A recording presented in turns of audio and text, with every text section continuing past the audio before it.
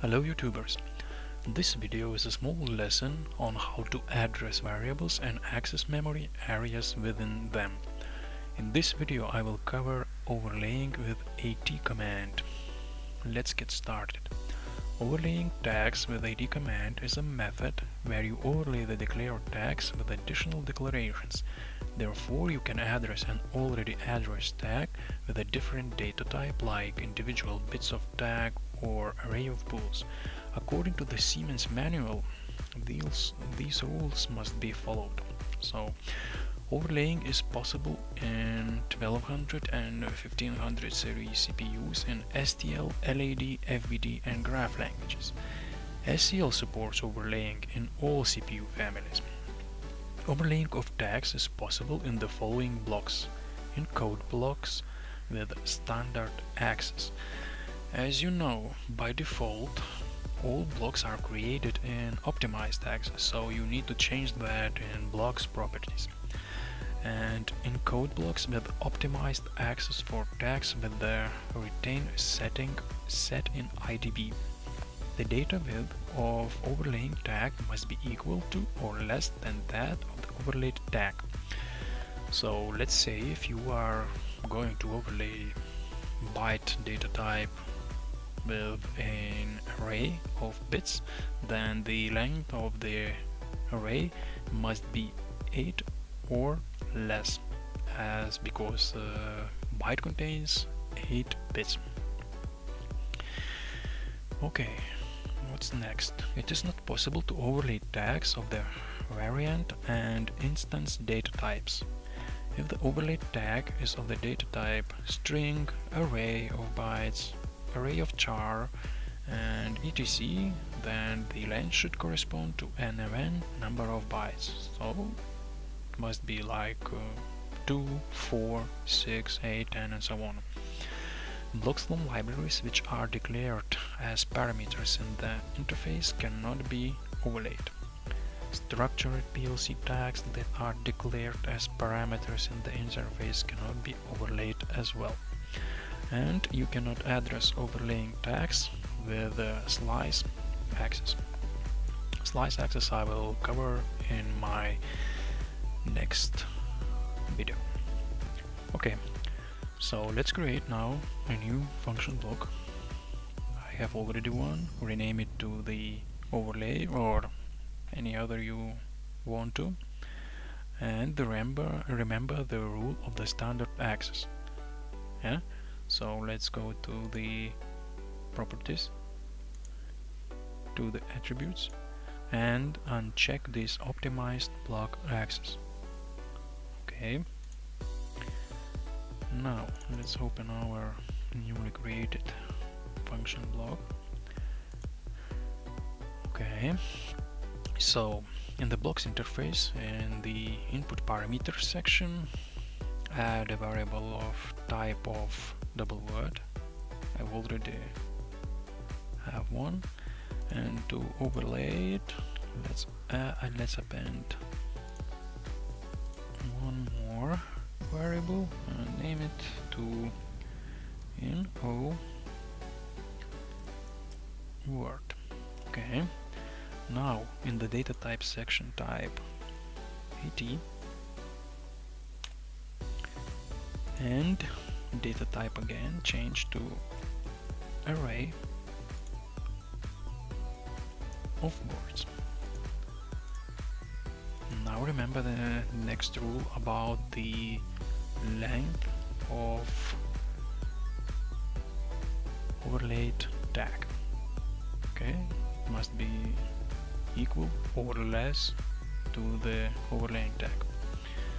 So double word contains 2 words, so array length is 2. Let's add one more tag, name it no byte. Okay, and again AT, and this time it will be array of bytes. Okay. The length of the array is 4. and one more in O bit,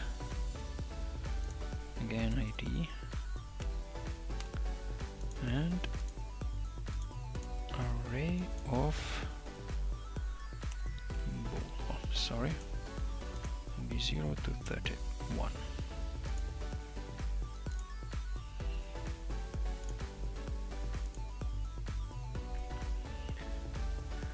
Okay, now add outputs, so 2 words, 4 bytes, and 32-bit. Okay. Alright, now let's write a simple program where the values of the overlay tags are assigned to the corresponding outputs of the function. Okay, I have already one. So actually here is reasonable to use region. Okay, region, this one will be words.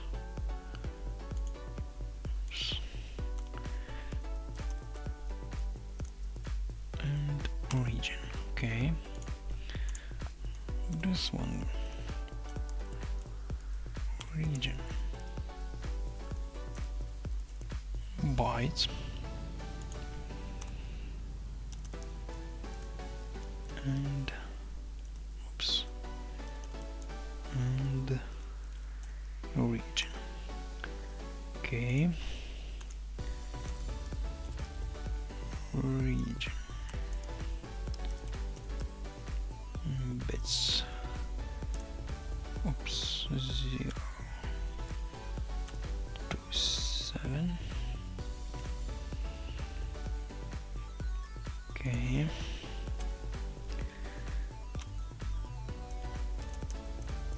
And region,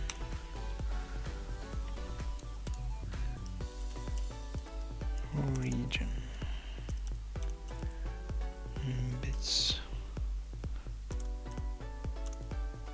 0 to 15,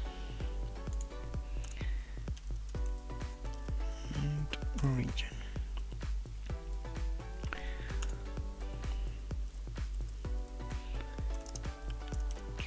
Bits 16,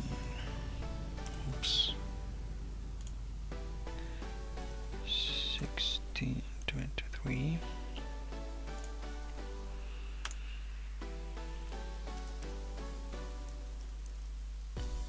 and region,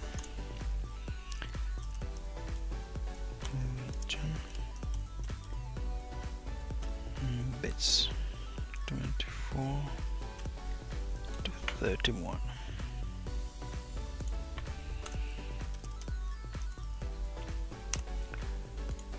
Okay, now it looks much better. Alright, so now let's add our function block to the OB1. Just simply drag and drop. Okay, alright. Compile, save. Alright, now let's test our program. For that I'm going to create a watch table. Okay, let's drag and drop variables to our fetch table. Okay, now let's take output words, bytes,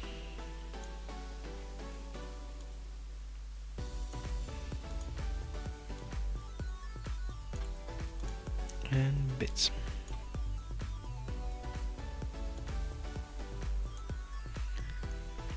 Alright, let's start simulation.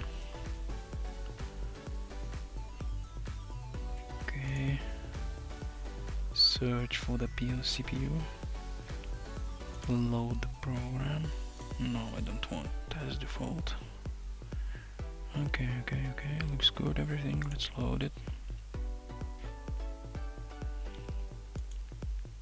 Of course, we want to start those modules. Alright.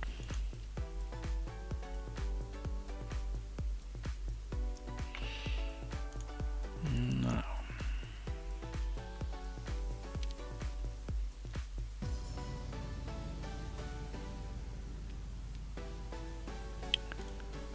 let's modify to something like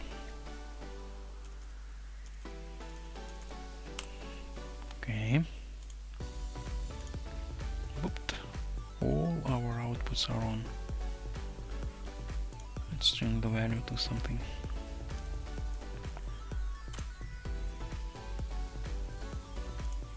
Okay. Again, let's change to something else.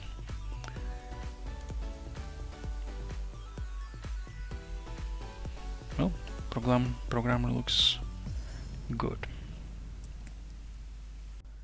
Okay, now let's try to manipulate with those memory areas. So for that purpose, create a function. Okay, and again remember the value, the rule about standard access. Okay, so let's go to the properties and again attributes and uncheck optimized block access. Okay.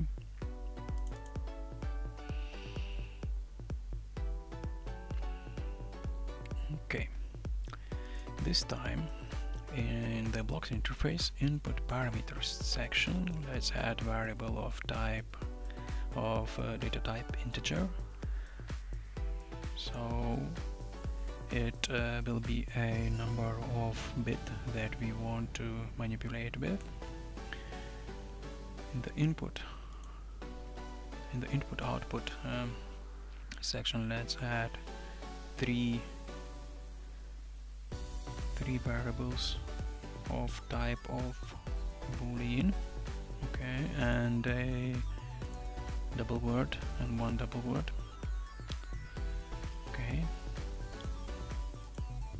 Then in the temporary parameters section, add a variable of data type double word and overlay it with an array of 32 bits. Okay. Now let's check our code. Let's run through our code. So first of all, we need to check that number of the bits is less than 32 and greater than -1. If not, just we are going to reset our 3 bits and exit the function. Next, let's assign the value of our overlay to the temporary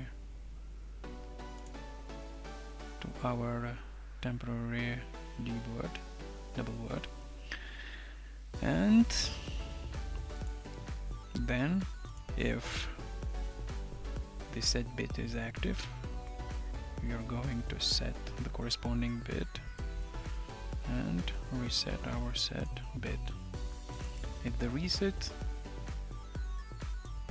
is true, then we are going to reset the corresponding bit and reset our reset bit, and if invert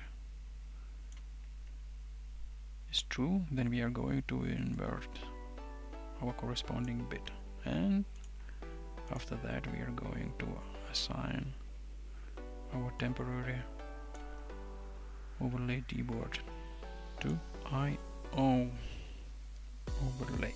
Okay, now let's create a data block where we are going to store our data. Okay, data block. I'm going to name it OV manipulate. Okay, let's add set, reset, invert, and number.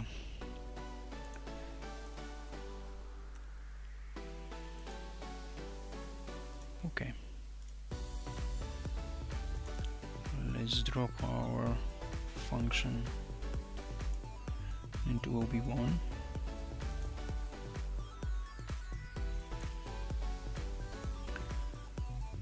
Okay, so number to number, set to set, reset to reset, invert, and overlay. Okay, so looks good. Right, and download everything to the CPU.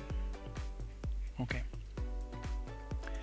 Now, to simplify the monitoring of our function, let's create a visualization. Okay. I have already one. So first of all, let's create a text list, 4 bits.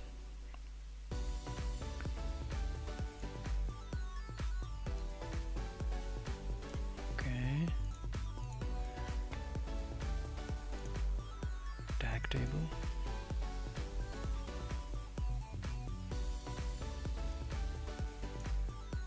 And a screen.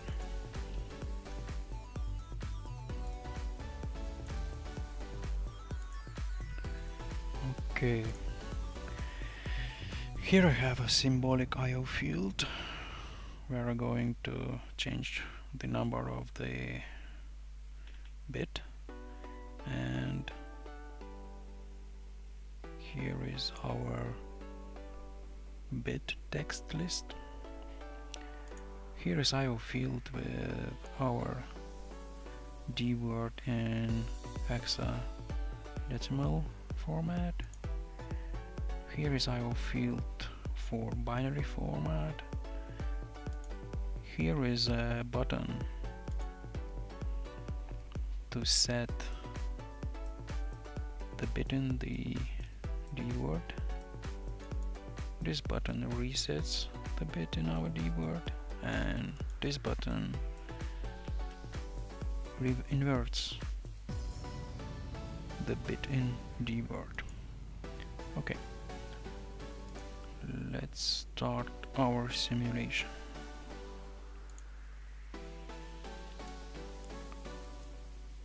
Alright, let's take a bit number 9 and set it, reset it, invert, invert, invert, invert. Let's take another bit, reset, invert.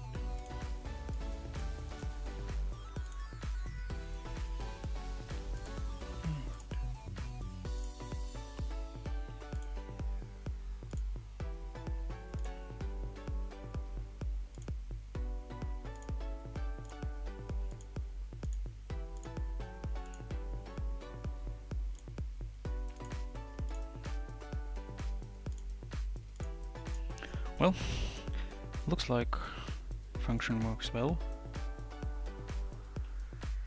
Thank you for watching.